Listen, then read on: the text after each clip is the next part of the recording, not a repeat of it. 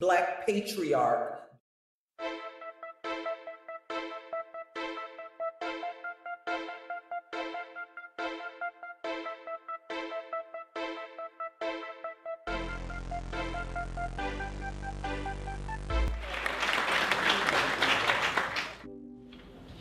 I pledge that I will do all that I can to lead NCCU in a manner that honors our mission and to work closely with UNC General Administration to fulfill the university system's wide mission and goals.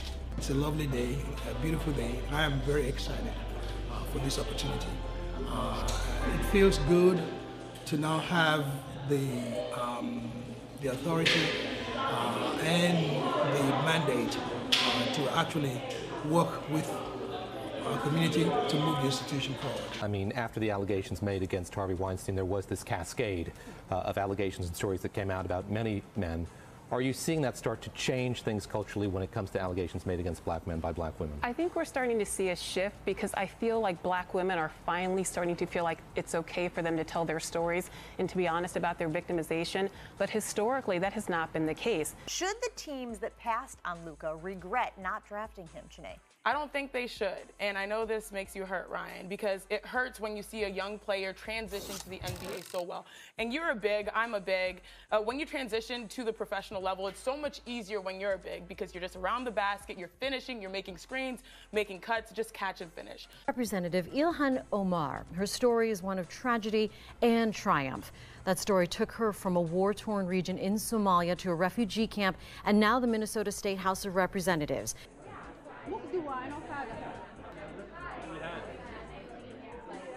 It's a great opportunity for her, and I'm very happy that she's a black American, and for the legislation to become represented in Minnesota. Muhtar Kelly started in the summer of 2017 when the allegations came out about him having what the media were calling sex cults in his home here in Atlanta. And that kind of sparked me to do some research and see all of the things that he had been doing over the years since I was 15, 16 years old. And it just enraged me. This morning, I interacted with educators, 400 of them, that the Congressional Black Caucus shares its knowledge and gives them an opportunity to collaborate around crucial issues of educating our children.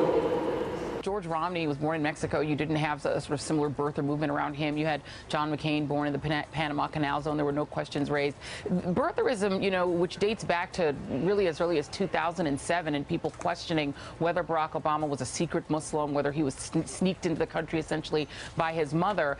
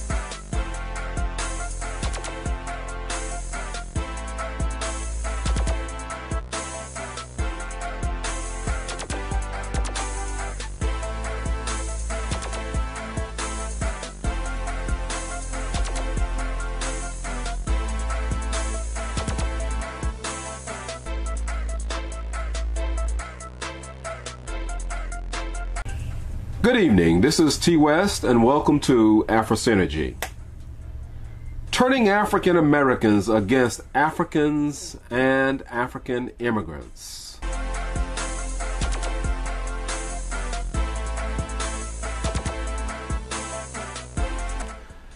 Here in the United States, but this was happening before the Black Panther movie came out, but the Black Panther movie gave some of you, it appears, a little bit more energy to actually do what you're doing, which is you're looking for ways to further divide blacks. But African Americans and Africans, African immigrants, continental Africans, they must work together.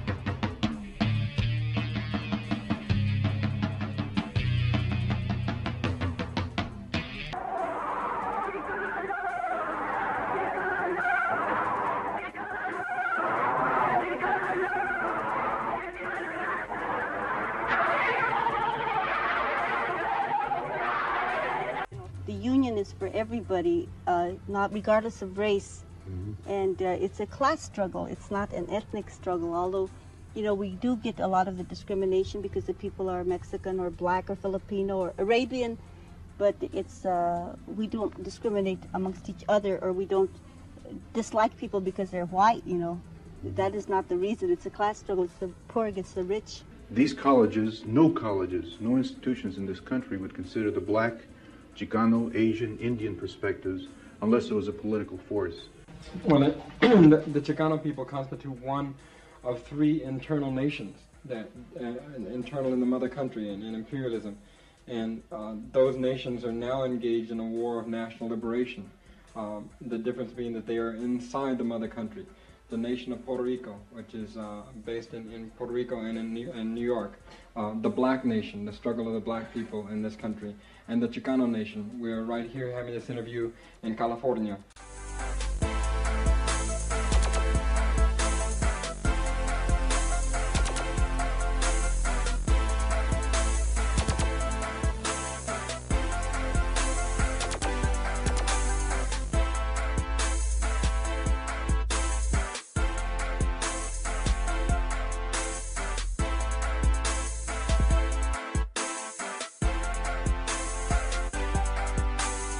Vaca is the author of The Presumed Alliance, which documents the tension between blacks and Hispanics. He says as the Hispanic population continues to grow, this battle is going to play out in other cities around the country. Latinos are going to exert their power. They're doing it in California in a significant way. African Americans are going to have to adjust to the fact that they are no longer the largest minority in the United States. African Americans are going to have to adjust to the fact that they are no longer the largest minority in the United States.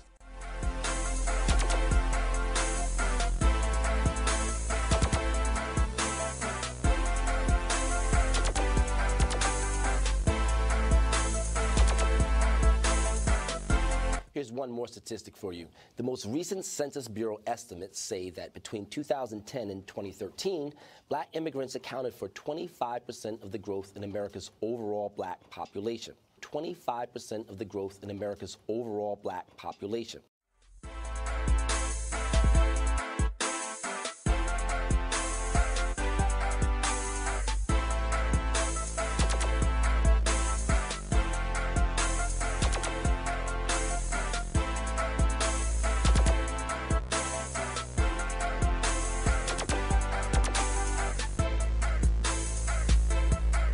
All people of African descent are our people, and that we are all immigrants. But more importantly, in order for us to move forward, we must recognize that you are me and I am you.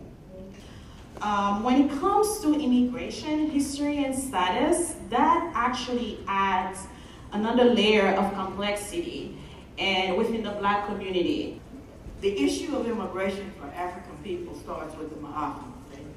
So I think it's important to put it in the historical context.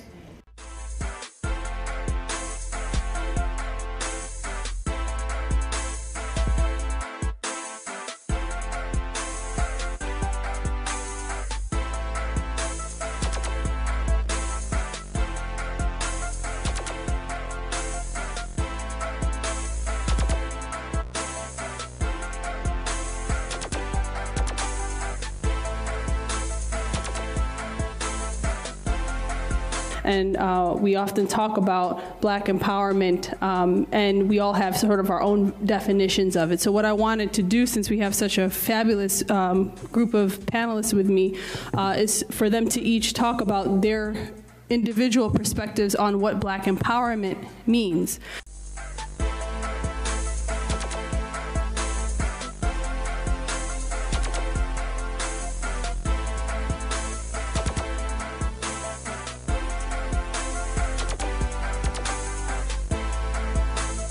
I'm Hannah Gebrselassie here at Voice of America, where they just had a town hall discussing many important issues around the African diaspora. We need to be able to engage, just like we had this town hall meeting today. Dr. Mena Demese spoke out and encouraged the audience members to get out there and vote. Our presence and our purpose will help us identify our policy priorities. Leaders spoke out on unifying their efforts to make an impact. I think we'll be more effective if we are part of an African coalition. It's us coming together as Africans, as a continent, and as in our own different nations. The biggest theme echoed was unity. Unity is something all the leaders stressed on how the African diaspora needs to work together regardless of what country, religion, or area they are from on the continent.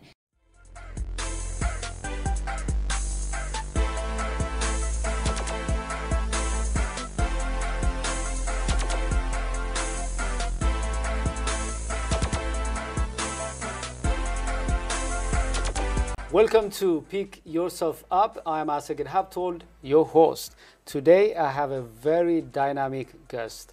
I let her to talk about herself and encourage you to listen from her story, from her lessons, and so on and so forth.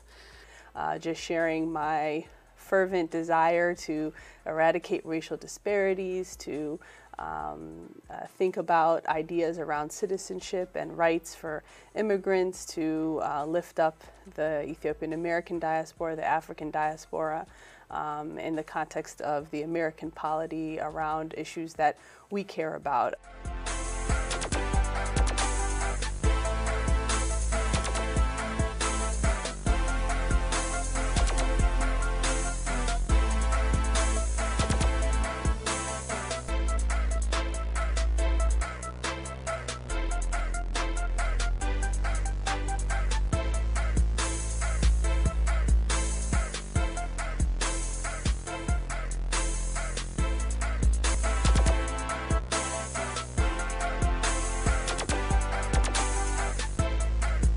Barack is President of the United States of America. We have to understand what Barack says he believes. So we can't get angry at him, Dr. Mavo, when he says the rising tide would lift our boat, because that's where he was raised. That's not to put anything on him. The descendants of enslaved Africans in America have a different experience.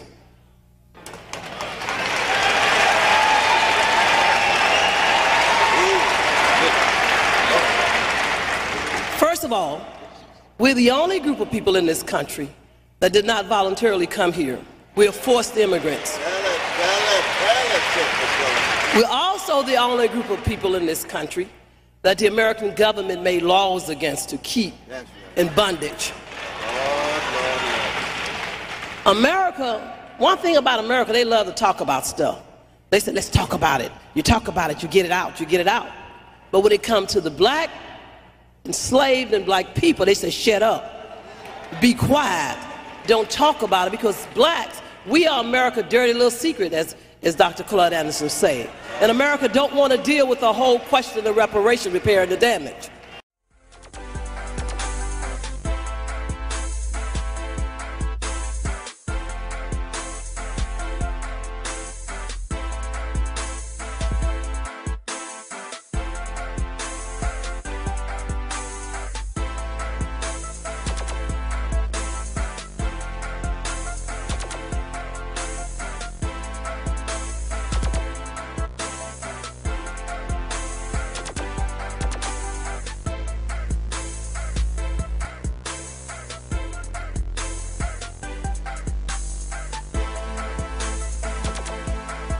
DOS term is a very good term. I actually like that. Descendants of slaves or descendants of slavery. Very good term. Now, I like that term.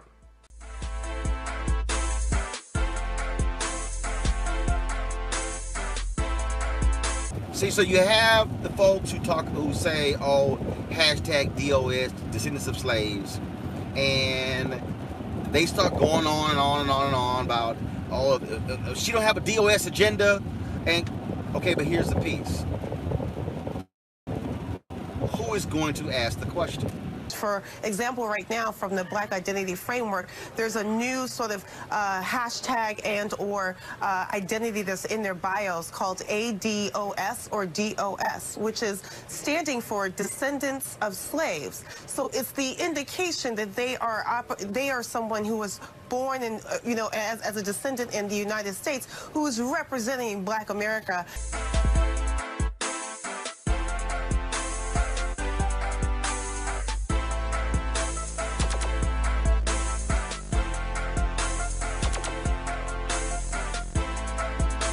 What is that casting thing where you get the British black actor versus the American black actor to play the black? What is that? They come here because, there are more opportunities and they actually get paid when they work here. They make more money in this country than they do in that country, which is fine. Everybody needs to work, but there's a lot of brothers here that need to work too. There's a lot of brothers here that need to work too.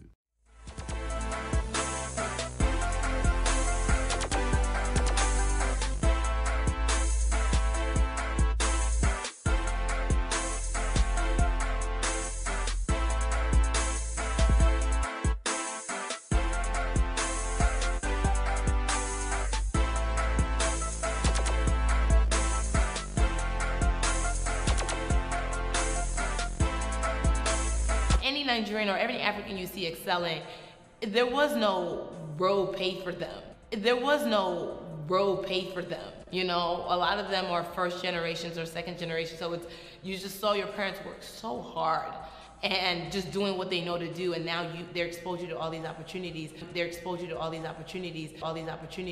So whenever I see, another African especially, I'm just like, you better do it. Yes, put us on the map.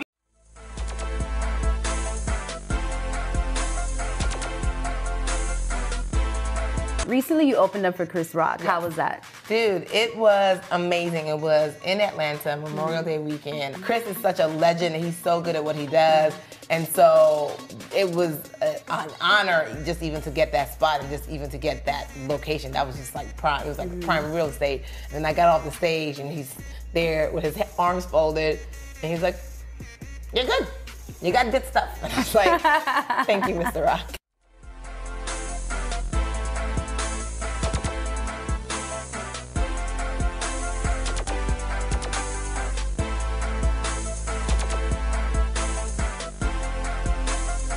Africans really look down on Black American people? No, I think Africans, I would say specifically for Nigerians. Nigerians are proudful people. We look down on other Nigerians. So it's not even, and it's not even that we're looking down. We're just always looking up. Another thing before I get off, man, you 110% right about Africans, bro.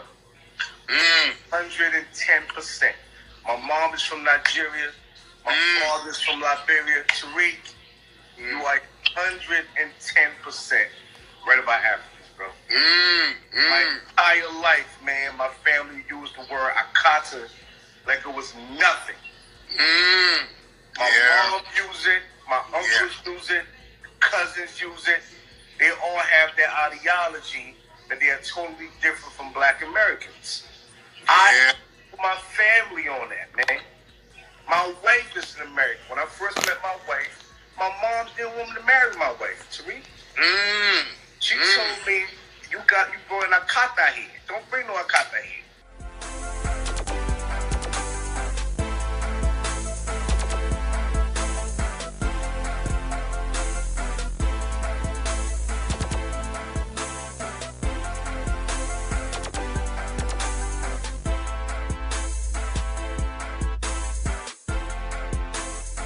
sophomore season of Snowfall continues the fascinating story of the rise of the crack cocaine epidemic and its huge impact on culture. I think it speaks closely to a lot of things that are happening today, you know, particularly with the opioid crisis which is going on right now, which is seen as a health crisis, you know.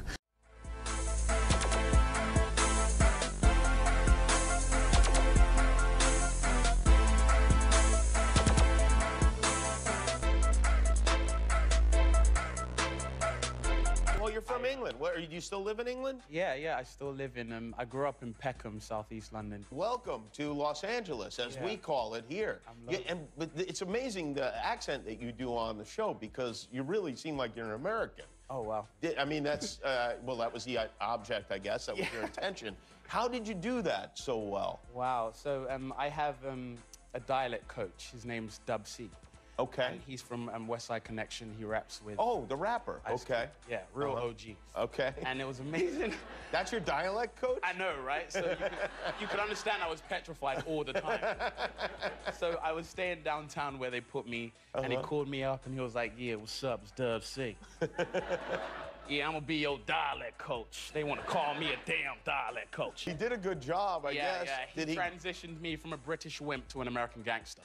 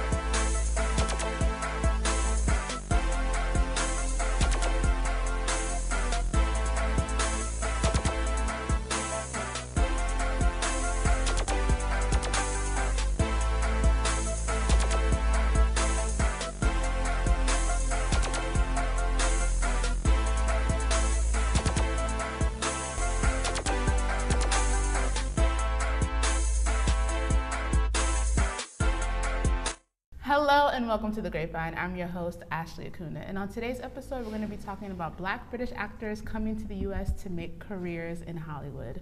But before we get into it, let me introduce you to my London panel. Give yourselves a round of applause, everybody. Okay, so we did an episode before about this topic when Samuel L. Jackson said something about Daniel Kaluuya, you know, being in Get Out and Black British actors coming to the U.S., and we had a mostly, you know, African-American panel. So I thought it would only be fair if I come to London, because so many people talk about this and we don't really hear the Black British perspective. What do you guys think about the fact that Black actors are coming from, you know, the UK to LA to make careers, and what do you think about the backlash from like African Americans, Black Americans? I'd love to start. Go ahead, start. So I understand the complaints of African Americans, especially when it comes to representing this story with nuance. You know, just because you are Black doesn't mean you're interchangeable with someone else's culture, and the way we consume African American culture with that hyper visibility makes us feel that we can represent their story in, you know, with 100% accuracy, when that's not necessarily true. African Americans are different depending on where you come from. You could be Creole, you could be from New York, those kind of things.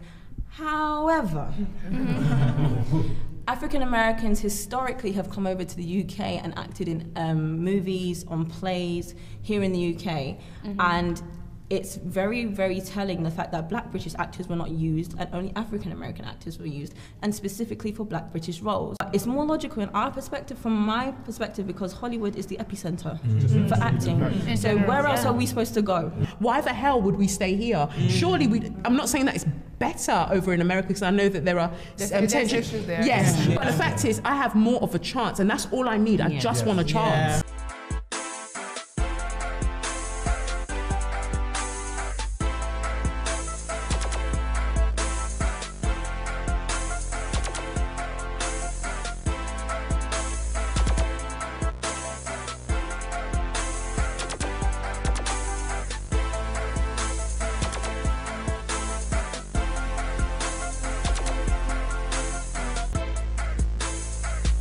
How do you feel about, you know, some African Americans who feel like you know, if it's a story like Chiwetel Ejiofor in 12 Years a Slave, or Selma with what's the guy? David Oyelowo. Yeah, and how it should be someone of who has descended from slavery to make those films. It's acting. If the person is good enough for the role, then why are we worrying about where the person comes from? Yeah, white people don't have to be from like Scandinavia. But do you think that there's certain experiences that they bring to that?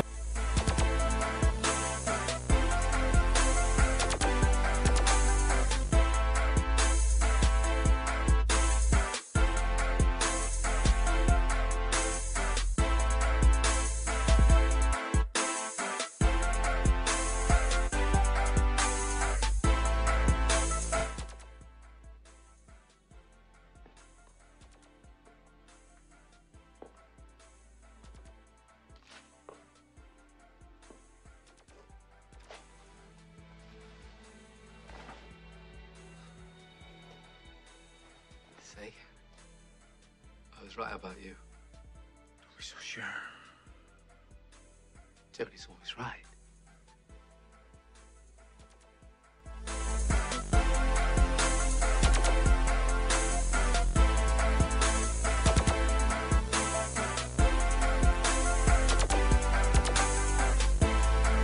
People objected to the casting of Forest Whitaker, an American, because there are so few parts for British black actors, but for me there was no other choice. He immersed himself in the role of the English squaddy, including the London accent, even if he didn't lose quite enough weight.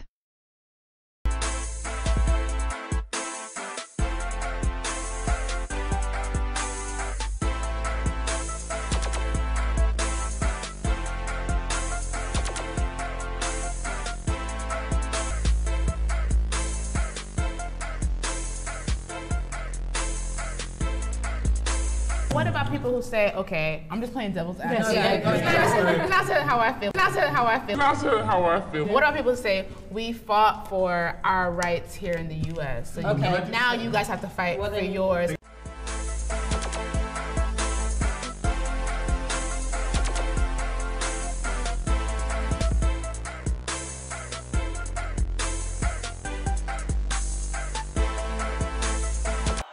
But I can say without question, nobody wants the wall built more than Ann Coulter. Let's give it up for Ann Coulter.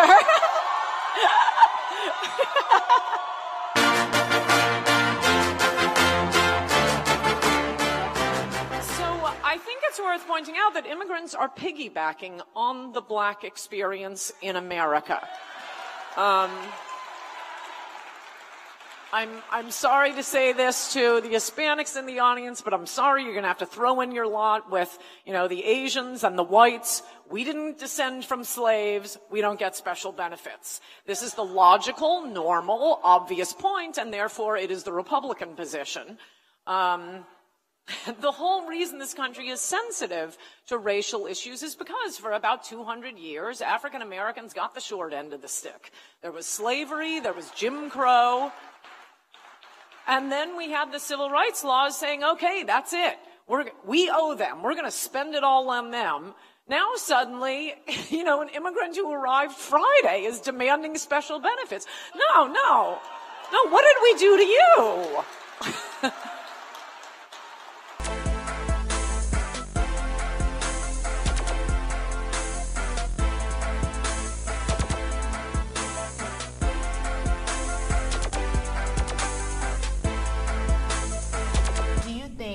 Black people outside of America are resentful or angry that African Americans have that hypervisibility? Because that's usually.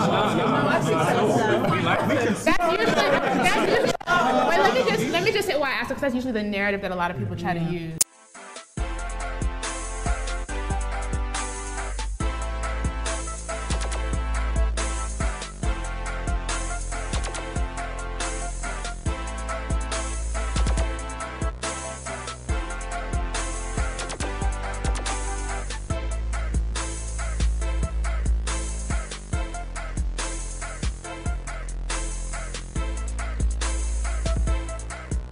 let's take it to university and how, there's been some studies done that say most black people who go to Ivy Leagues are actually Africans and not African Americans. Is that a situation where we're taking opportunities from African Americans? Do Africans deserve to benefit off of affirmative action? Absolutely. Because I suffered too. Because I suffered too. Because I suffered too.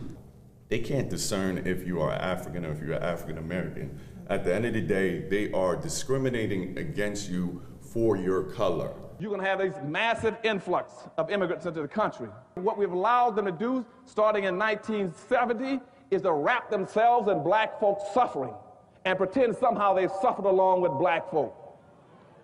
I think it's important to understand that though as African American people, we are all presently black people in America. That is our current shared experience. That's what's happening now. So whether or not a person in a position of privilege is African or African American, that's still visibility, which is something that we need to fight for as black people. Affirmative action. Like she said, we're talking about identities, right? So what is African American enough? Get it. And I think that we go into murky waters when we say, oh, okay, Africans cannot benefit from this. First of all, in this country, I'm identified as black. There's no separate column for me to identify as African. And when they see me, I go through, whether you like it or not, I go through the black experience, the black struggles, the positive and the negative. I go through that, right?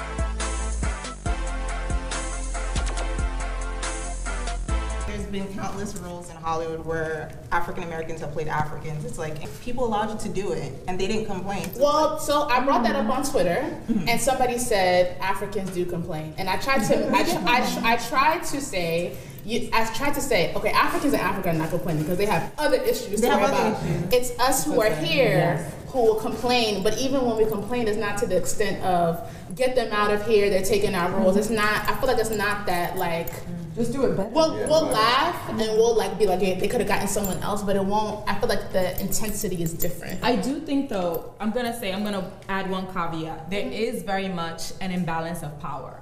There is very much the idea that if you're African and you say something about African Americans that have, crossed a certain threshold, you'll be gobbled up way much more intensely and with more animosity than if it's in the other way around.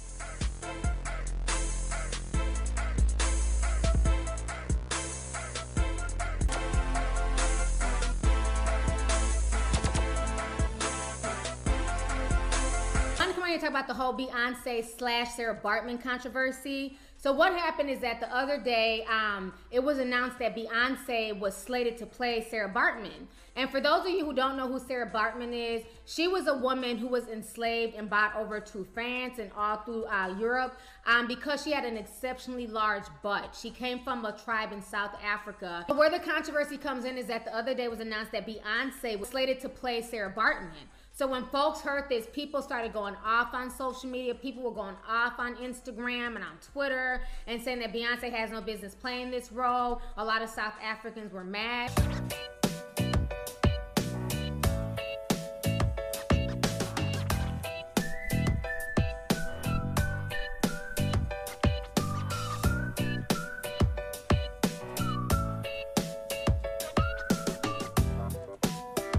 And a woman named Jean Burgess, who is from Sarah Baartman's tribe, also stated this comment. I'm gonna go ahead and read to you guys what Jean had to say about Beyonce. She says that Beyonce lacks the human dignity to be worthy of writing Sarah's story, let alone playing the part of Sarah Baartman. Now, do I feel like Beyonce would have been the right cast for Sarah Baartman? Of course not. She's not shaped like Sarah Baartman, and why not cast people from Sarah Baartman's tribe as opposed to casting an African American who has nothing to do with that culture? That doesn't make any sense. I never understood why people bought into it in the first place. To me, it just didn't make any sense.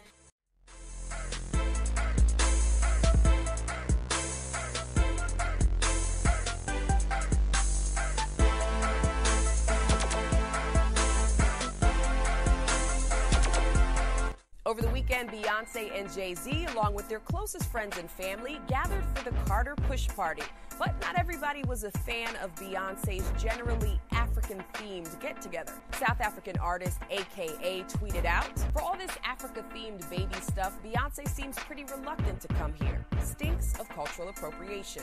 Others chimed in with fitness trainer Kelechi Okafor tweeting, "African-themed party. Maybe today isn't the day for me to talk about the homogenizing of African cultures by your faves." So did Beyonce miss the mark and appropriate culture? Or was this an appropriate nod to African roots?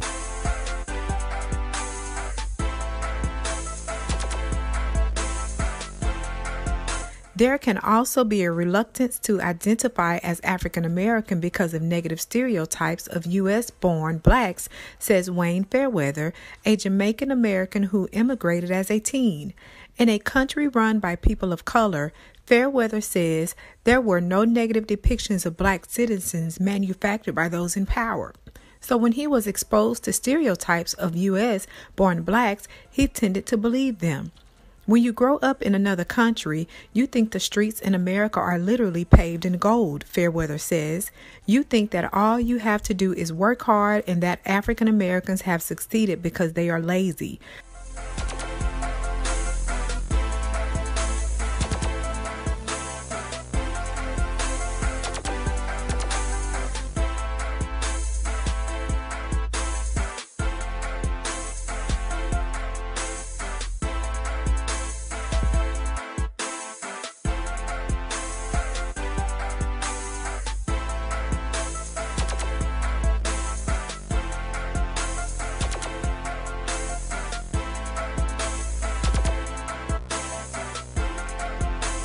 They call you the king of Afrobeats right now. Is that what they call you?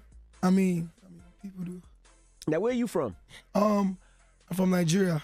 Mainly from Nigeria, but I was born in the States. So you was born here? I was born in Atlanta. Born in Atlanta, got your birth certificate from here? Yeah, got the passport. Got the passport, right. So now you're good. Come on anytime.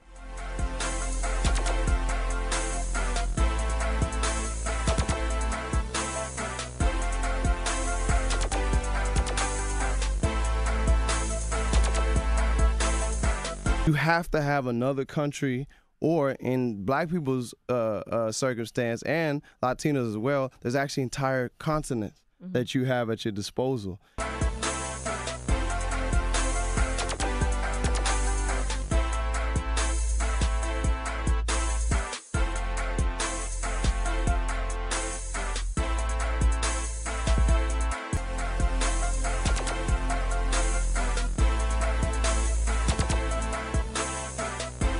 Oh my god, what am I doing? Hey guys, thank you for joining me today on Just Thinking Out Loud.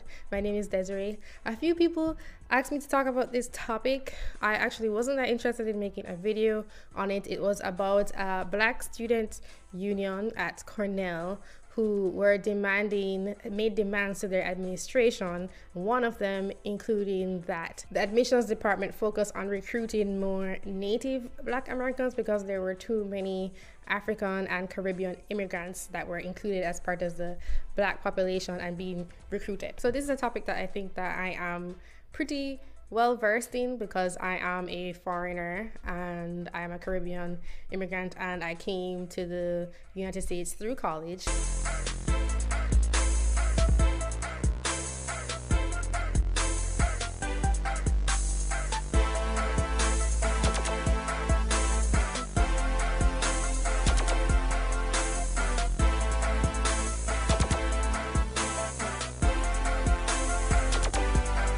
When I came to this country, everybody is foreign to me.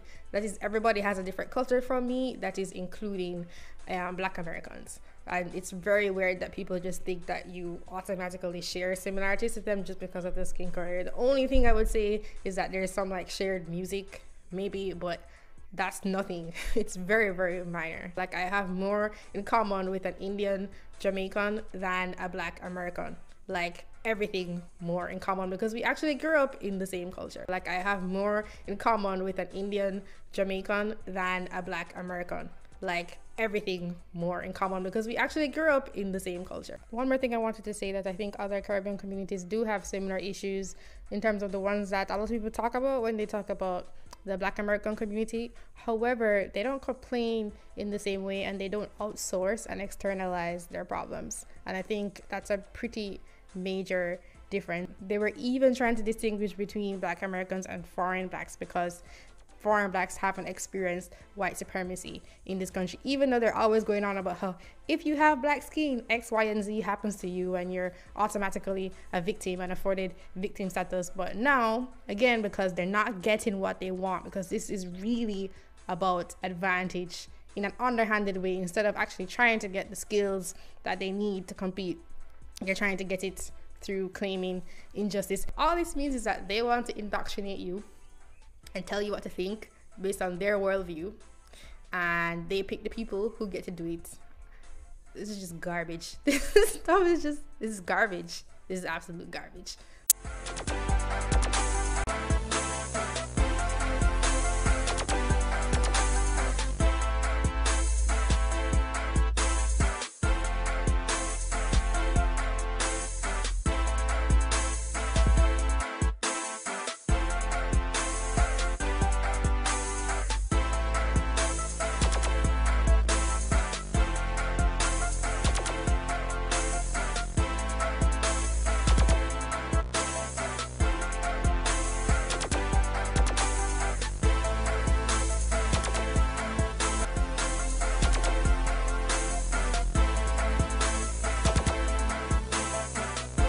Black patriarch.